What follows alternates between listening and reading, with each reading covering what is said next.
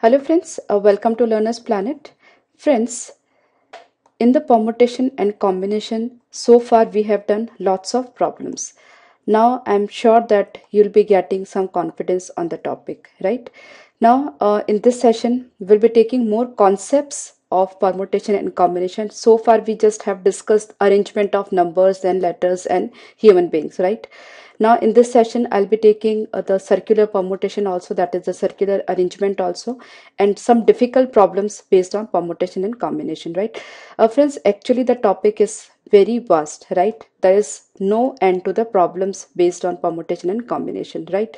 But the thing is, over here we just have to clear the concept, because doesn't matter how many problems are you doing, right? Every time you'll be get a new concept, new problem, right? So it's great for you to just gain the confidence on the concepts, right? And as I have already told you, just we are using a single formula, that is NCR. Apart from that, no other formula we are going to use to understand the topic, right? Okay, we just have to apply the mathematic common sense, right?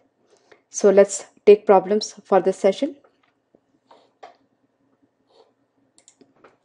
So friends, in the beginning of the session, I would like to discuss circular arrangement or circular permutation, right? So we'll be clear with all the concepts involved in permutation and combination, then we'll be solving the problems. Okay, so see, as in a line, we discussed that R person or N person can be arranged in N factorial ways, right? In a straight line, I just write over here, in a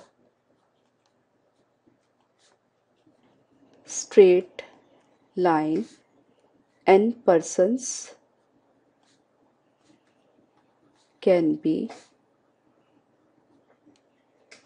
arranged in N factorial ways, right? Now, but the case is different while we talk about a circle. Now, why it is different? Let's try to understand that, right? Suppose I have three persons, say A, B, and C, right? So if we have to make the linear arrangement of these three persons, so there will be 3 factorial ways or 6 ways. Now what are these ways? It's A, B, C, A, C, B, right? B, A, C, B, C, A, C, A, B, and C, B, A, right? So all these 6 arrangements are different from each other, right? But if we have to arrange these 3 people around a circle, then what would happen? So this is one arrangement, A, B, and C, right?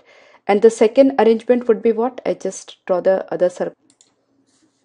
So this is one arrangement. The other arrangement will be A, B, and C, right?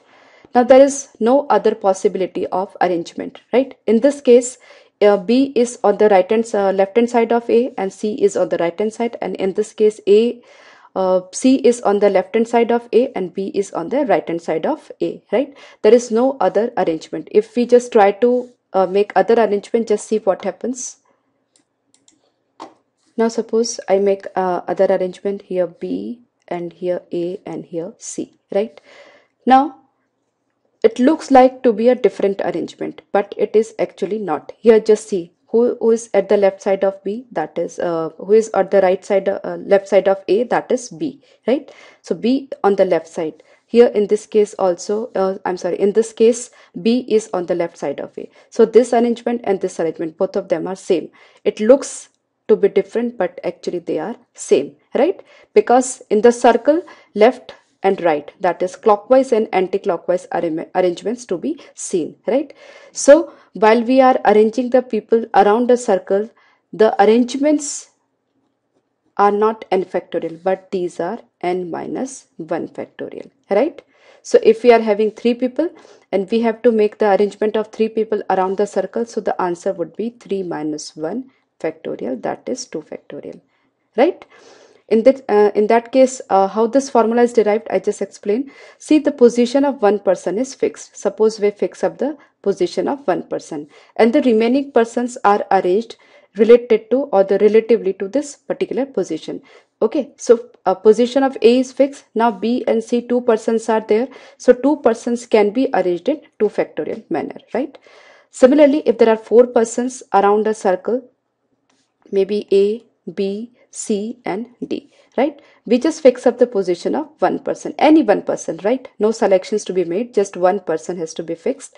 Now the remaining three persons can be arranged in 3 factorial as we are arranging in the linear arrangement, right? So if we are arranging the n people on a line, then n factorial arrangements will be there. But if we are arranging the people around a circle, then n minus 1 factorial will be there, right? One more concept is there over here. I just wait a moment. What's that is, suppose further we have three persons. I make the two arrangements A, B, C and A, B, C, right? These two arrangements are different, right? Because in this arrangement, C is on the left side of A, in this C is on the right side of A, right? So we got the three things. First of all, I just make a recap. Linear arrangement is n minus 1 factorial, n factorial. Circular arrangement is n minus 1 factorial. Now there is a condition with this arrangement, right? So if we are considering the anti-clockwise and clockwise arrangement to be different, then only n minus 1 factorial will be arrangement, total number of arrangements, right? See, in this case and in this case, who are the neighbors of A? B and C. In this case, B and C. Doesn't matter, B is here and C is here, and in this case B is here and C is here. But neighbors of A are B and C, right? So there are two cases. The first case is when we are not considering the clockwise and anti-clockwise arrangement. If we are considering both the arrangements, then n minus 1 factorial will be there. That means A can have the neighbors as B and C, but the arrangement of neighbors is different, right? So n minus 1 factorial arrangements will be there. Now the second case is if we do not want to consider the arrangements of neighbor in a different manner, then in all n minus 1 factorial by 2, right? The total number of arrangements will be n minus 1 factorial by 2, right? So this is a linear arrangement and this is the arrangement when neighbors may be same. This is the arrangements when neighbors are not same. In this arrangement, the position of neighbors is changed, but the neighbors are same. In this arrangement, neighbors are even not same, right? So if this is the case, these two are also the same arrangement, right? Because the neighbors of A and A is B and C both as well, right? Now friends, further if we talk about circular arrangement, there comes a case of arrangement of beads or flowers, or maybe we are making a garland of different flowers, something like that, right? All of these are the arrangement in circle, right? But suppose I have a garland, right? Maybe some 4 or 5 flowers are there. That is maybe 1, 2, 3, 4, 5. 5 flowers are there. I'm arranging them as 1, 2, 3, 4, 5, right? And on the second, what I'm doing is 1, 2, 3, 4, 5, right? Now, according to the simple arrangement, circular arrangement theory, these two arrangements are different, right? Because in this case, 2 is on the left hand side of 1 and 5 is on the right hand side, and here it is reverse, right? But in case of garlands or beads or maybe pearl string, if we talk about, these two arrangements are same. Now why they are same?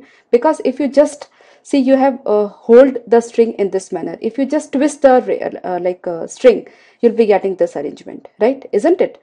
You just have to twist the string, right? So you'll be getting this arrangement. So these two arrangements are not at all different, right? So if we talk about garlands or strings or pearls, the total number of arrangement will be n minus 1 factorial by 2, which we discussed in the previous concept when the clockwise and anti-clockwise arrangements are not considered to be different, right?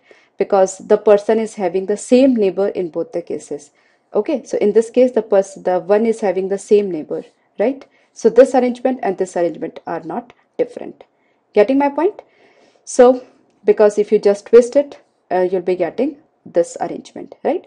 So we got the 4 things now. That is the linear arrangement, then circular arrangement when anti-clockwise and clockwise directions are considered to be different, and this when the one person is fixed but the neighbors are not, but the thing is the different arrangement of neighbors is considered to be same.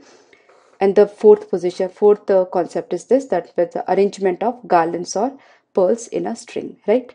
So now we are ready to take the question challenges. So let's take the questions. Now let's take up a very simple question just to brush up the concept. 20 different flowers can be arranged in a garland, right? It's a quite simple problem. We just have to apply the formula. Since it's a matter of garland, it's n minus 1 factorial by 2, that is 19 factorial, right? So you don't have to calculate anything. The answer will be 19 factorial only. Friends, before we proceed further, I would just like to discuss one more concept over here. In this case, in how many ways can 7 plus signs and 5 minus signs be arranged in a row so that no two minus signs are together? Now, friends, before we do this question, I'd like to ask a simple question. See, we just have to arrange maybe 7 plus signs. How many ways do we have, right? If we have 7 persons, we can arrange them in 7 factorial ways, right? So this is also quite simple. If we have to arrange 7 plus signs, there are 7 factorial ways, isn't it? So the most of the students make the same mistake, right? See, 7 persons can be arranged in 7 factorial ways, but 7 plus signs cannot be arranged in 7 factorial ways. Why? It's a big question. Why they cannot be? Because see, all the persons, when we are arranging the persons, all the persons are different from each other, right? All the persons are unique, right? You can make a clear distinguish between the two persons, right? But if we talk about the plus signs, all the plus signs are identical, isn't it? Right? So this is what the arrangement of 7 plus signs, and I'm just making one more arrangement over here. Right, this is also another arrangement of 7 plus signs, but in this arrangement I have taken this plus over here and this plus over here. So do you agree? No, because it doesn't look to be a different arrangement. Both the arrangements are same, right? Why? Because all the plus signs are identical, right? Similarly, suppose you have 7 1 rupee coin, right?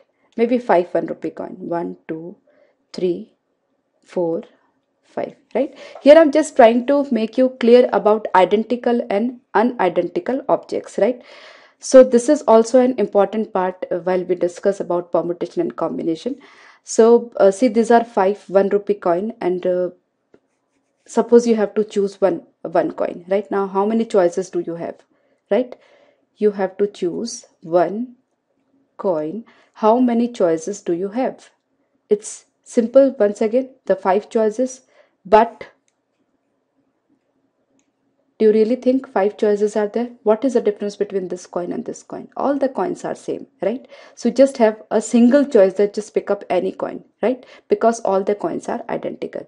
But if we talk about person, that means if you have to choose a person from these 5 persons, so all the persons are different from each other, so it makes a difference which person you are choosing, right? So if you have to choose the persons, there will be 5 choices, but if you have to choose one coin from 5 identical coins, then you just have one choice. Just choose anyone, right? So be clear about identical and unidentical objects, right? If all the objects are identical, that means if n objects are identical, then the arrangement will be just single, that is just one arrangement is possible, right? Because you cannot make a clear distinction between the two arrangements of identical objects, right? So I hope you are clear between the arrangement of identical and unidentical objects. So based on that concept, we just try to do this problem.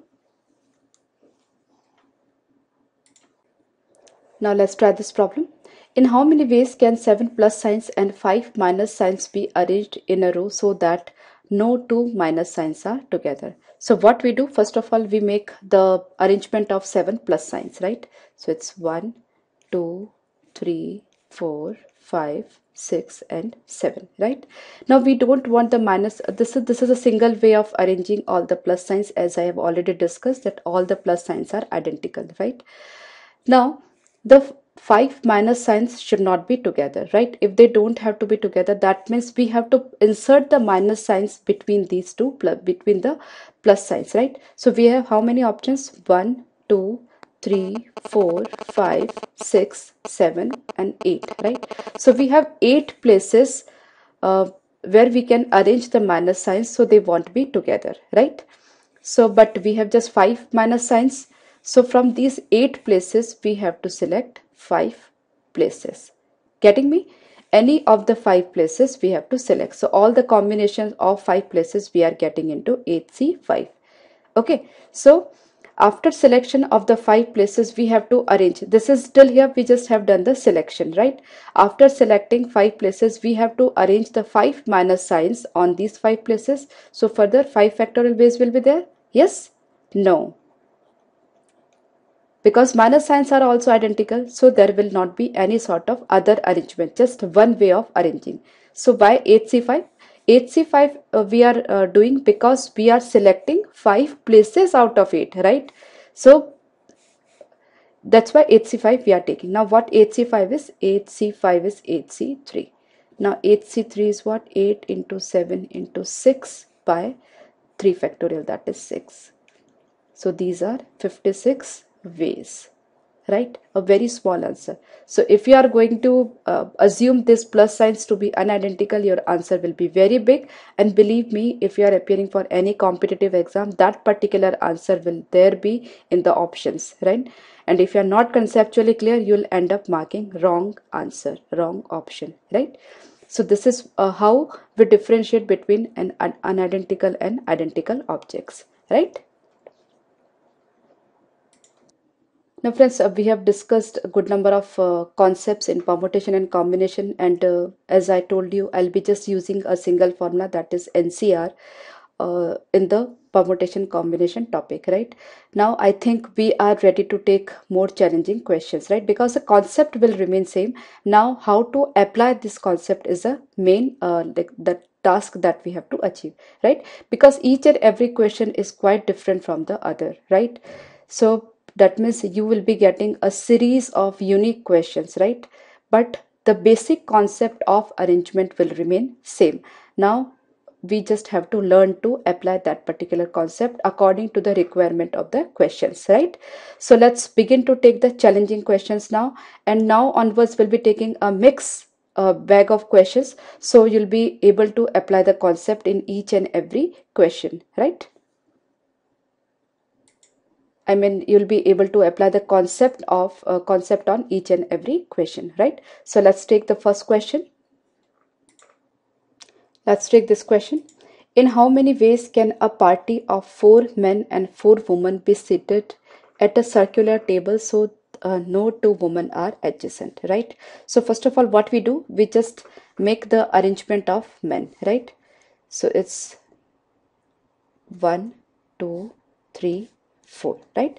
4 men can be arranged in 3 factorial ways, as we have already discussed about that one person is fixed and remaining 3 persons are arranged, right? So 4 men will be arranged in 3 factorial ways, right?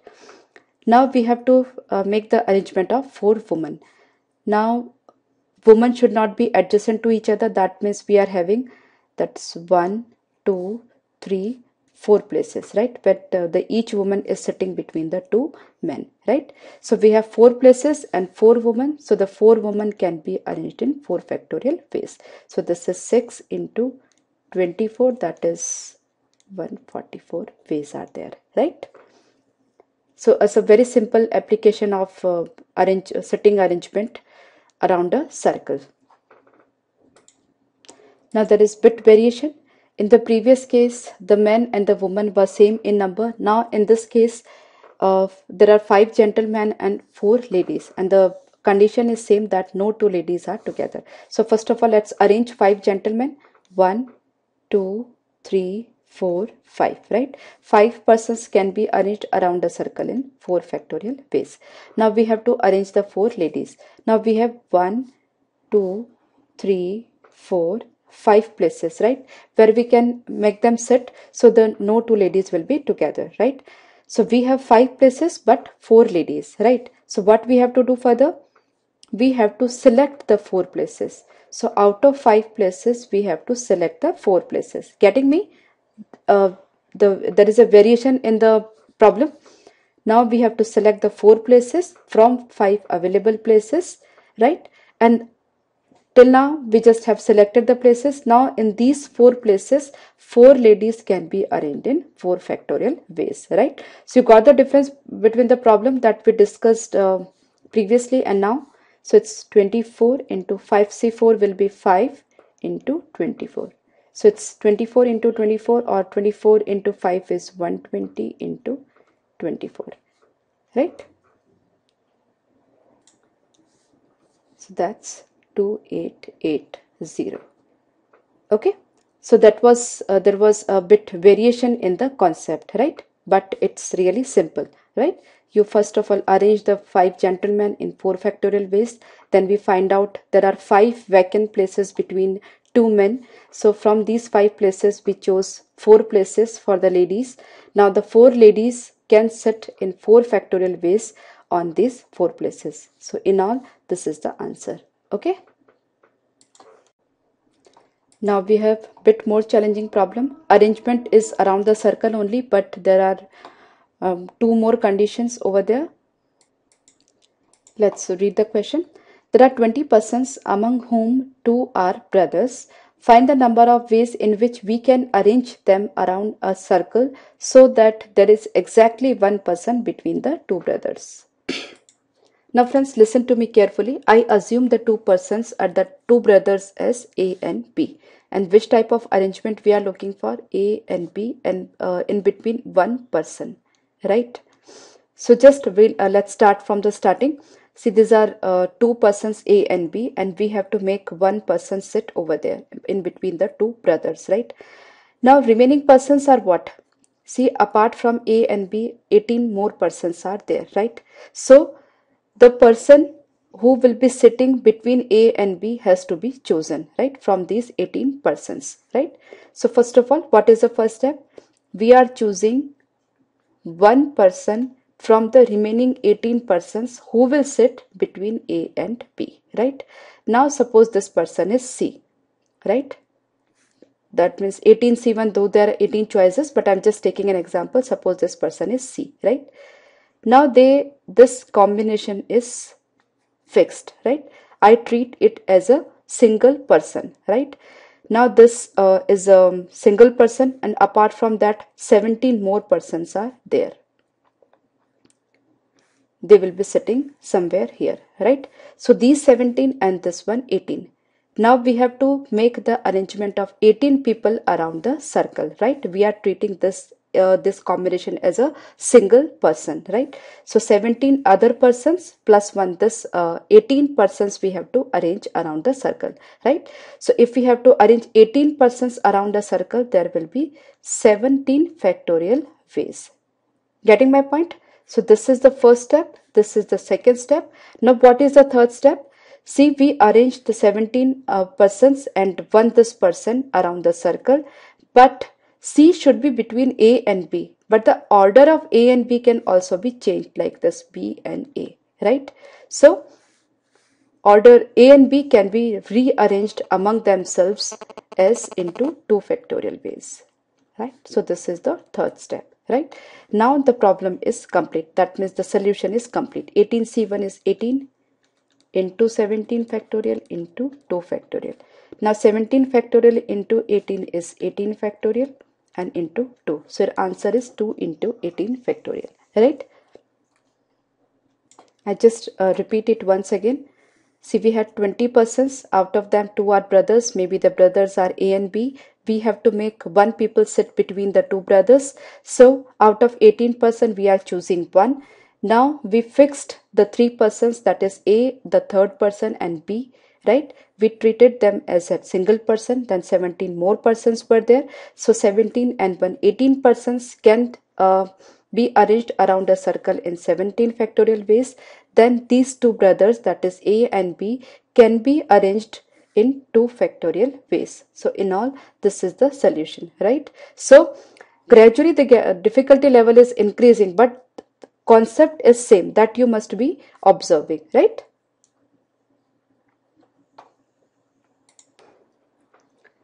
Now, from a group of 15 cricket players, a team of 11 players is to be chosen. In how many ways can this be done, right? See, we have two questions. First of all, let's finish up till there. 15 players are there. We have to choose 11 players. So it's quite a simple problem. 15C11, that is nothing but 15C4, right?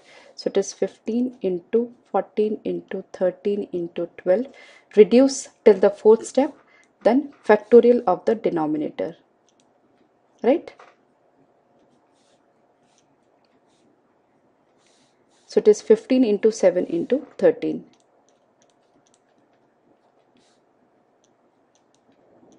Right? So these are the number of ways when we can select 11 players from 15 players. Right?